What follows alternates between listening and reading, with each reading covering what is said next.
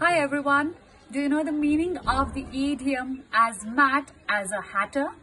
So there's a story behind that. The people who used to make hats, they used to use mercury for making it, and that mercury used to poison them.